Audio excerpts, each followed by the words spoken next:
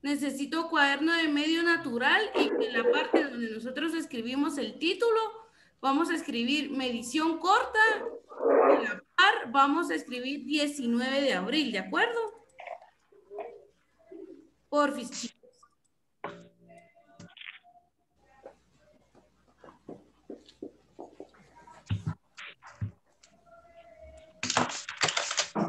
Necesito que por favor, chicos, los que acaban de venir, vamos al cuaderno de medio natural, escribimos medición corta y a la par escribimos 19 de abril, que es la fecha del día de hoy, ¿de acuerdo?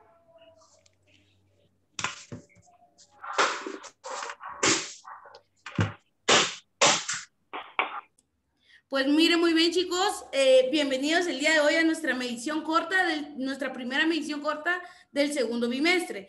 El día de hoy es 19 de abril, muy bien, 19 de abril. Entonces vamos a escribir el título del día de hoy, que es medición corta, y la fecha. Necesito que en este momento, por favor, dejemos una línea en el cuaderno y vamos a escribir estos nombres. ¿En serio? No, ahí está, mira, ahí está. Se me fue la pantalla. Entonces necesito que en este momento, chicos, en este momento, por favor, escriban serie 1 y abajo escriban tigre, perro, caballo, elefante y tiburón. A la par del nombre de cada uno de estos animales van a escribir cuál es su alimentación. Yo les voy a dar el primero. Si el tigre se alimenta solo de carne, a la par vamos a escribir carnívoro. Y entonces lo mismo vamos a ver cómo se alimenta el perro, caballo, elefante y tiburón. Vamos pues, chicos. Miren pues, mis amores. Vamos, lo voy a volver a decir. Escribimos en nuestro cuaderno medición corta y a la par escribimos 19 de abril, ¿de acuerdo? Luego vamos a escribir acá serie 1 y escribimos tigre. Valeria Cifuentes. Pérez. Ahorita no tengo a nadie en espera. Dice que no la tienen en espera, dice que le vuelva a enviar porque no la tienen en espera. Si me hace favor, ay. Entonces, chicos, vamos a escribir tigre, perro, caballo, elefante y tiburón. A la par de cada uno de ellos vamos a escribir cómo es su alimentación. Yo les estaba dando el dato que recuerden que los carnívoros se alimentan de carne, los herbívoros se alimentan de plantas y los omnívoros se alimentan de carnes y plantas. Entonces vamos a ir viendo cómo se alimenta cada uno de estos animales y a la par vamos a escribir cómo es su alimentación. Cuando tú ya terminaste esta serie, vamos a dejar una línea y escribimos serie 2. Mira, y van a hacer esto, chicos. Esta planta la van a dibujar en su cuaderno. El tamaño tiene que ser de 4 líneas lo más grande, no más grande, 4 lo más grande. Y escuchen cómo va a ser la instrucción. Recuerden cuando estábamos hablando de la fotosíntesis y de la forma en cómo las plantas realizan su alimento. Entonces, vean, chicos. Necesito que dibujen esta planta y que a la par dibujen si la fotosíntesis la hacen en el día o en la noche. Si tú recuerdas que la fotosíntesis la hacen en la noche, dibuja una luna y unas estrellas.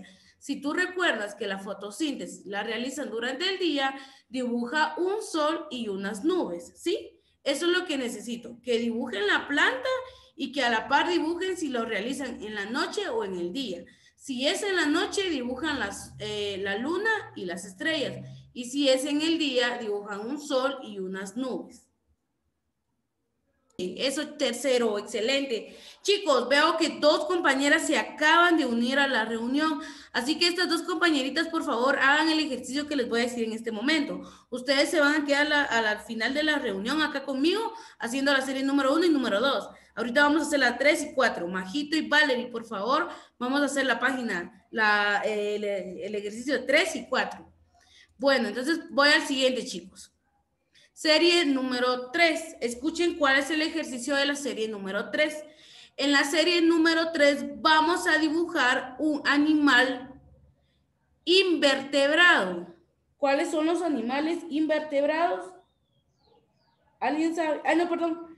Vamos a dibujar un animal vivíparo. Recuerden que nosotros estábamos hablando de cómo es el nacimiento de algunos animales. Entonces, vean, en la serie número 3 se los voy a escribir para que ustedes sepan qué hacer. Vamos a dibujar un animal vivíparo. Ustedes recuerdan que yo les dije que habían animales que se desarrollaban dentro del vientre de la madre y habían otros que se desarrollan dentro de un huevo, ¿sí? En este momento yo necesito que ustedes dibujen acá un animal vivíparo. Este es el ejercicio de la serie número 3. Dibujar un animal vivíparo. El animal, chicos, ustedes lo pueden dibujar de 3, 4 líneas o si desean de 5 líneas. ¿De acuerdo? Y si ustedes llegan a terminar la serie número 3, les voy a decir la serie número 4 para que ustedes vean. Miren pues, cuando tú termines de dibujar, de realizar tu dibujo, escribe serie número 4 y te puedes dar cuenta que yo tengo aquí el nombre de una vaca, un cocodrilo, una ballena, un pájaro, un oso panda, una tortuga y una gallina, ¿de acuerdo? Entonces en nuestro cuaderno vamos a escribir serie número 4 y solo vas a escribir en la serie número 4 de todos estos animales los que son animales ovíparos. Por ejemplo, si el cocodrilo es un animal ovíparo, vamos a escribir en el cuaderno cocodrilo. Pero vaca no lo escribo porque vaca no es un animal ovíparo, ¿de acuerdo? Serie número 4, solo paso a mi cuaderno el nombre de los animales ovíparos. Serie número 3, dibujo un animal vivíparo. Vamos, chicos. Escuchen, mis amores. Si alguien ya terminó, por favor, en lo posible, me mandan inmediatamente la foto, quien tenga la oportunidad de enviarla de una vez. Los que ya terminaron, mis amores, pueden salir de la reunión y los espero el día de mañana, ¿de acuerdo?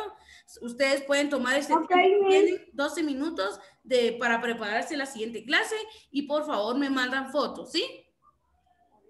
Ahorita se la envío, mi. Gracias, mi amor.